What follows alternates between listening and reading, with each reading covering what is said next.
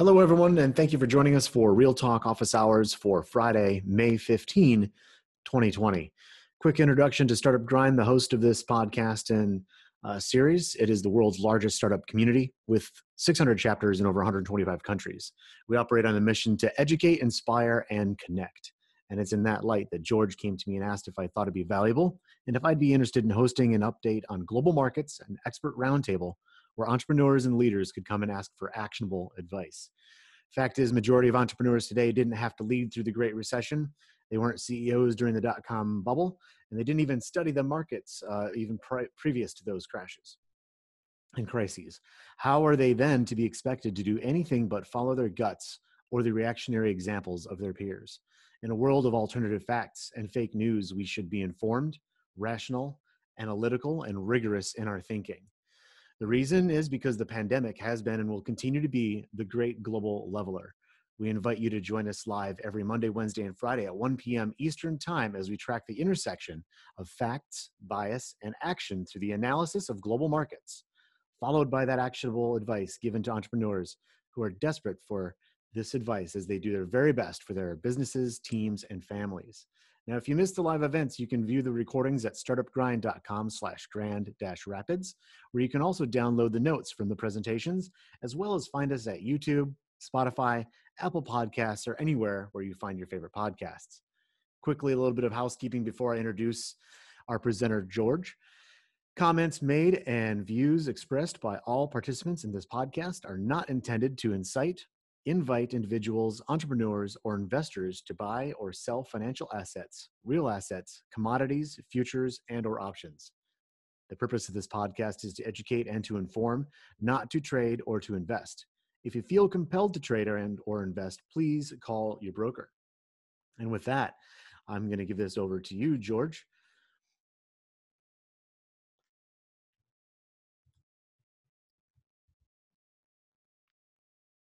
Hello, everyone, and welcome to Real Talk. Another day in the financial markets, another day in the global economy.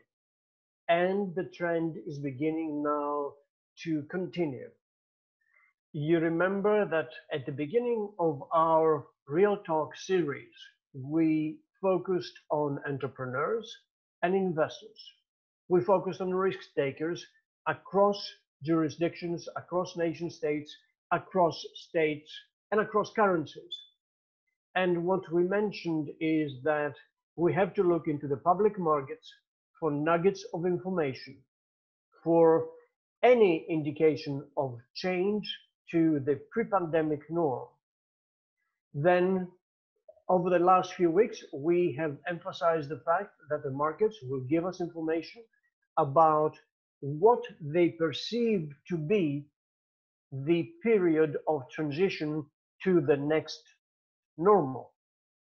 The markets are still absorbing the pre-pandemic environment. They're absorbing the pandemic's effect, and they're beginning to see the reactions of the various governments around the world, and thereby price accordingly different assets, including currencies, bonds, equities, commodities, and real estate. Let's start with currencies.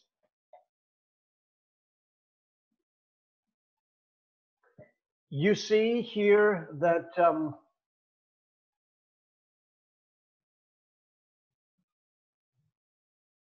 the dollar is remaining fairly strong. It continues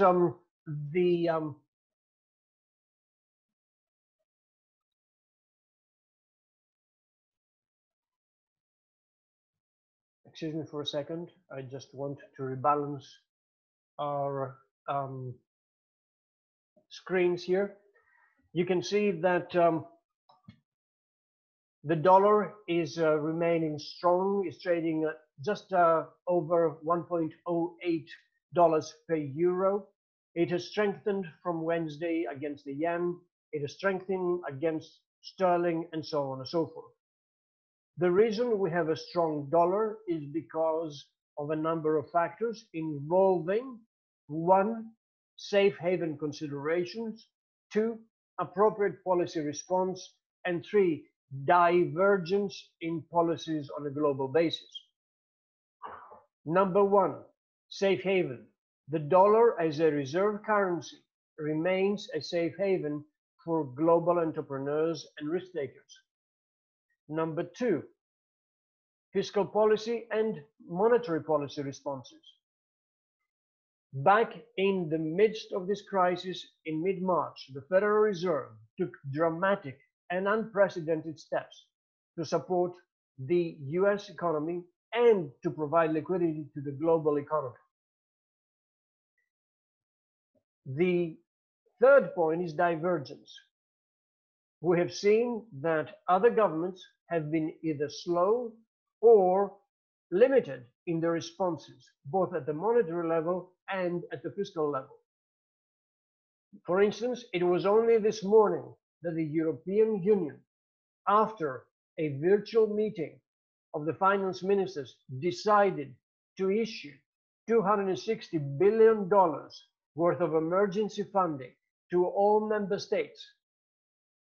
Every government in Europe, effective now, will be able to use the European Stability Mechanism to borrow up to 2% of its gross domestic product in 2019 to be able to pay for healthcare expenses. This is the first time that Europe is issuing across the board a euro-based, a euro-denominated support for all member states. Expect to hear more in Europe.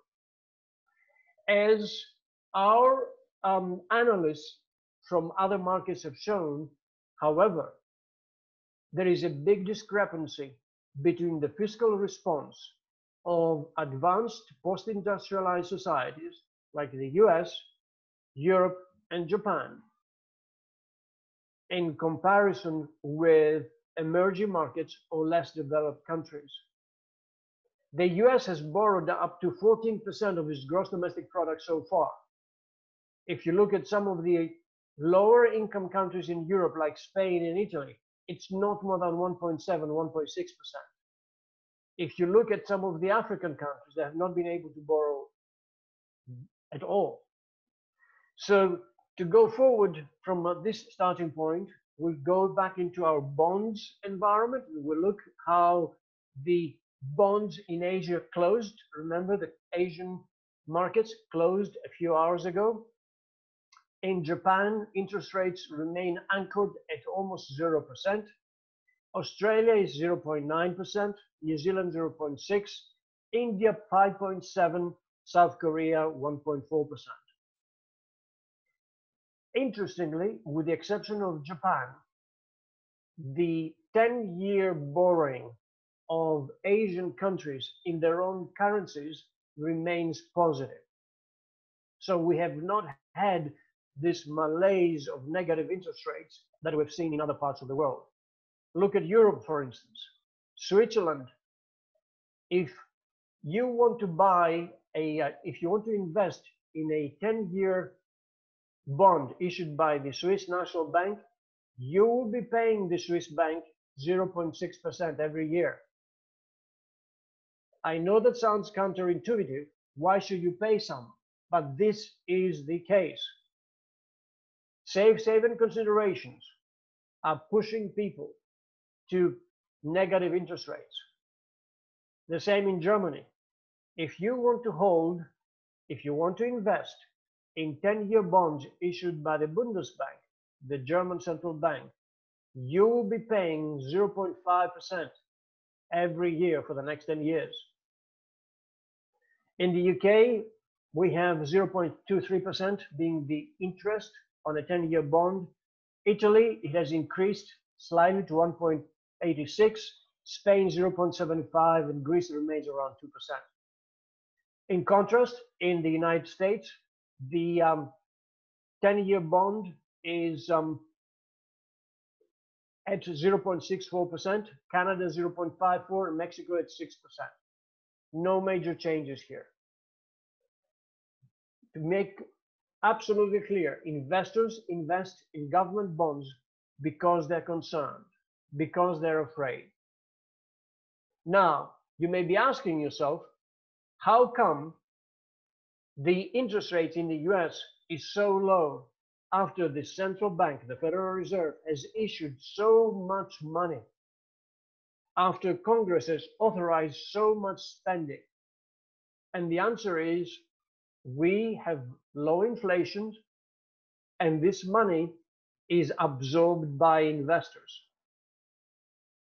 This is an indication of the success of the policy of the Federal Reserve. And this success feeds as a loop into the dollar strength.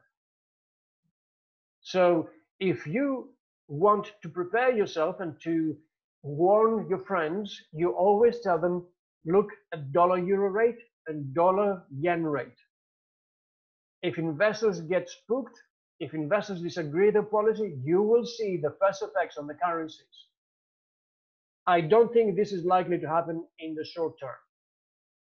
I think, as I mentioned at the opening of today's Real Talk, entrepreneurs and investors should be listening to the Fed. They should be listening to the policies of the Congress in the US, because we need to have an expansionary fiscal policy to avoid a depression. Let's look at commodities. As usual, in Real Talk, I only focus on oil and gas. We see that the West Texas Intermediate is shy below $30 a barrel. The Brent is already above $30 a barrel, and natural gas is at $1.7 per thousand BTUs. Gold has jumped to $1,760 almost. And the reason is because investors are concerned. In agriculture, we've seen that corn is hovering around $320, wheat is at about $500, and live cattle is shy below $100 per pound. The equity market in Asia closed mixed, with the Nikkei posing a 0.6% gain compared to yesterday's close. The Hang Seng was barely flat, just 0.14% down. Australia was 1.4% up, and as a whole, the Asia Pacific region was about 1.5% down compared to Thursday's close. Why is this the case? Well, there were more sellers than buyers. When you have more sellers than buyers, asset prices go down. Why do we have more sellers than buyers? Obviously, the rally is beginning to make investors skeptical.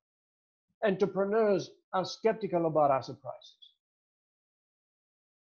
As we're opening our economies up, expectations about reverting to the pre-pandemic normal are exaggerated. And we've mentioned this. We hear it from entrepreneurs in Michigan. We hear it from entrepreneurs across the United States. We see it from CEOs' quarterly press releases. Visibility is almost non-existent. This earnings season, covering the first quarter of 2020, was illustrative in that more than 80% of CEOs of publicly quoted companies in the US refuse to give guidance. Now, based on this, you have to question what is the drive behind this equity market's outperformance. And clearly, it has been liquidity and positive thinking. In Europe today, we had a positive response, mainly to the European Union's decision to issue these $260 billion worth of support. That is probably a positive indicator for the cohesion of the European Union. However, the discrepancies in each member state's economic policies, both fiscal and monetary, are evident. And in the next few Real Talks, we'll be covering, among other things, Europe. Today, equities markets in the US are slightly lower, slightly higher, mixed. The Nasdaq is up 0.2%, the S&P is down 0.2%, the Dow Jones is down 0.2%. This is better than the market was at the opening in the morning, and we have to see how the market proceeds. However, please bear in mind that the public markets are forward-looking, and this forward-looking aspect of the public markets is always challenged by expectations. Thank you, Corey. I'll revert back to you. Great. Thank you very much, George. What I like about our focus, it has been for the last few weeks, is really like talking about the silver lining. And now that we have more data, the exciting thing is that the silver lining might just become a little more clear. So there was an event that happened in Australia with the second largest airline declaring bankruptcy, and then was it yesterday or today, a bunch of prospective bids coming in, and a lot of investors thinking that there might not be something so bad to being the number 2 carrier. Do you see a silver lining in those types of like optimistic outlooks? Corey, remember, by nature we're contrarians because we tend to think that crises do not come in a uniform, so to speak, structure or path. We have also emphasized that there's a difference in tempo across regions of the planet and economies. I think that the airline industry is one of these industries that is going to suffer the most. I was looking at the news earlier today, and I saw that high net worth individuals, very rich people on this planet, are beginning to use the private jet airline industry. It is an industry, it's a part of the airline industry that has been overlooked and is now experiencing a blossoming. Of course, these individuals are also planning on holidays at the end of this year to exotic islands and this and that and the other. Well, what does this do for Joe Smith and for you and I, who are perhaps less affluent than these individuals? The answer is that I'm not prepared to put money to work for the airline industry. Remember 2 weeks ago, we had Warren Buffett making presenting his case to the shareholders of Berkshire Hathaway. Where he made a very clear statement. Absolutely. He sold out of the industry. So again, I am not as, how could I put it, risk averse often as I would like to be. On the other hand, I'm not ready to put money to work in the airline industry. However, having said that, depending on the price, in other words, at what price are these investors going to buy the distressed assets of this airline? Depending on the price, they may have a bright outlook. Yeah. I'd like to also talk a little bit about the PPP loans. A lot of news coming out as far as many small businesses saying, nope, that's not a good enough deal for me. I'm just not even going to bother with it.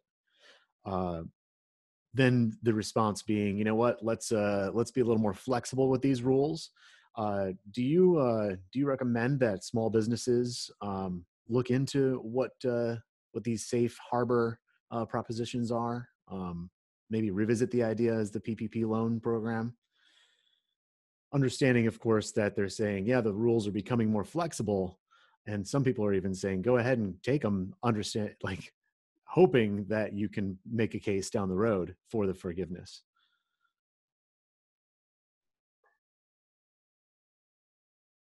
When you're in the middle of the Lake Michigan sailing the boat and you're experiencing inclement weather, every rope is available on the boat becomes useful. I think that as seasoned entrepreneurs, we have always recommended that you take support, you heed comfort in any safe haven, even if it is a temporary one. I think that what we hear from Congress about the next stimulus package or relief package, whatever we want to call it, is clear that the government and Congress, both the House and the Senate, will try to provide a safe mechanism for businesses and for individuals here in the US. I think entrepreneurs have nothing to lose except time when they're applying for these funds. I also think that they have to use every item that becomes available to them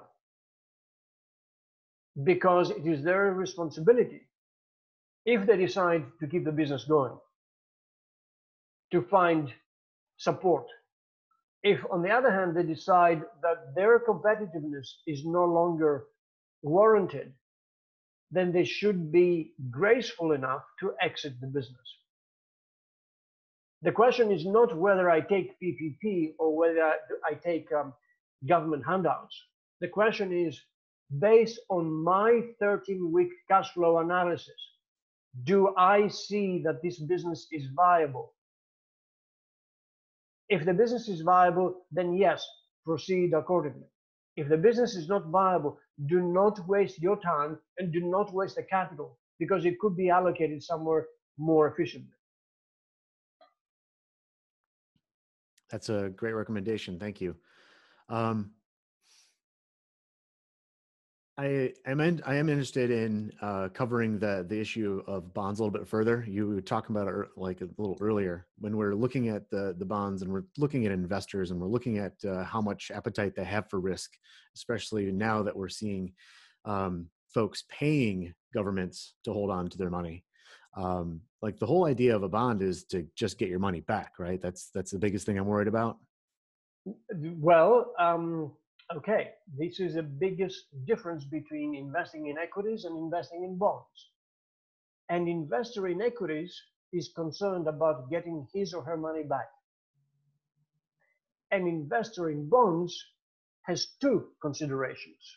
One is to receive his principal capital invested back and to receive the investment from the issuer of these bonds on a regular basis. In other words, if you have an annual bond, a 10-year bond issued by the Treasury that pays interest on an annual basis, the bond investor has two risks. One is getting the interest payment on an annual basis, and the second is of getting the principal back at the end of the 10-year period. So what you have here is two types of risks, as opposed to the bond where you have only one, to the equity where you have only one risk. And that's why the credit rating is so important.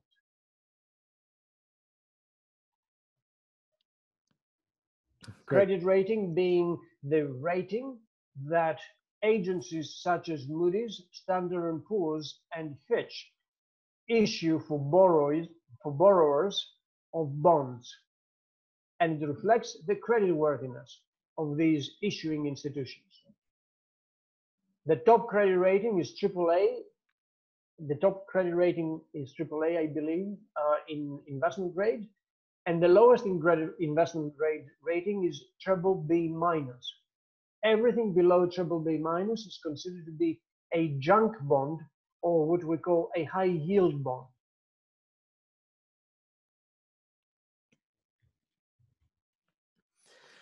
Cool. If you think, Corey, that it would be of interest, what we could do is we could structure one of our Real Talk events and talk about bonds and credit ratings and why these are important.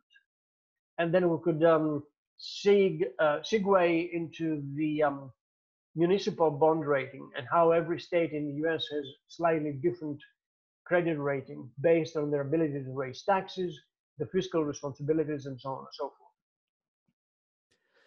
Yeah, I think it'd be fun to have those as future resources so that we could also continually point folks to those particular episodes or notes as they try to um, get a bearing on digesting all the information. Yeah, so that's all I really. Before Yeah. before you change topic, may I show you for a moment? In Bloomberg, you have under the US the yields of bonds issued by the government.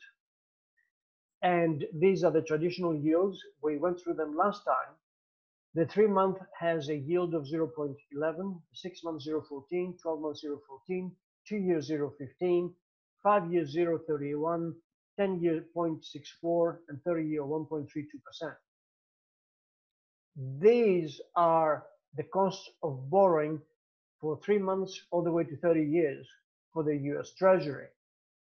If you look at municipal bonds, we have a similar, so to speak, time horizon from 1 year over to 30 years. And you can see that 1 year municipal bonds yield, again, as a group, 0.3%, 2 year 0.44, 5 years 0.7, 10-year 1.04, and 30-year 1.93. Clearly, they are higher than the government, reflecting different kind of risk. However, in these municipal bonds, you can find nuggets of states that are performing better than others. This is the cost of borrowing of each one of the states, roughly on average, from 1 year to 30 years.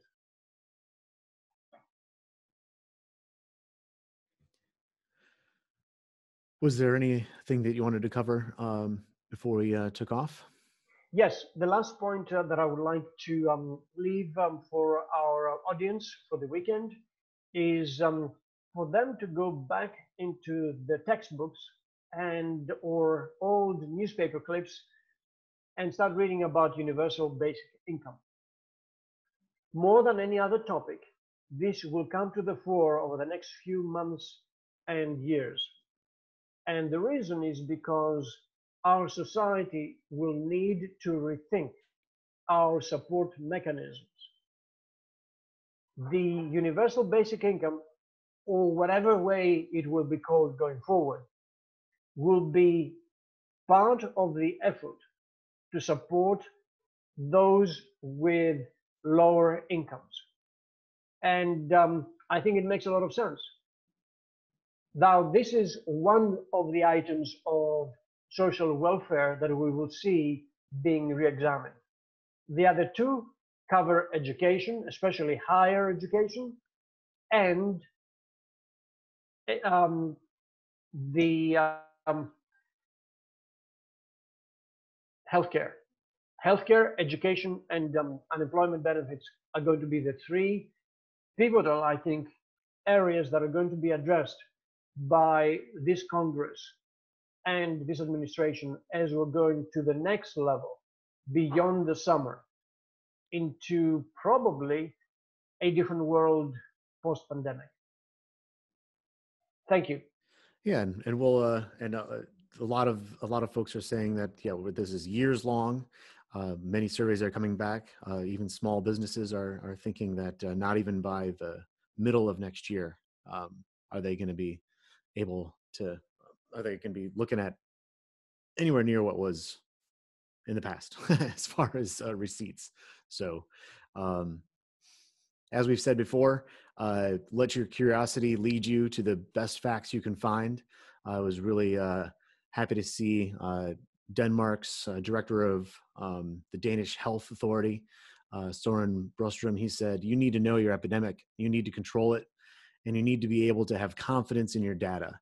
Only then, as entrepreneurs, can we really be as certain as we need to be to reopen, re-engage, realign, pivot, and identify those silver linings." That's great quote, actually.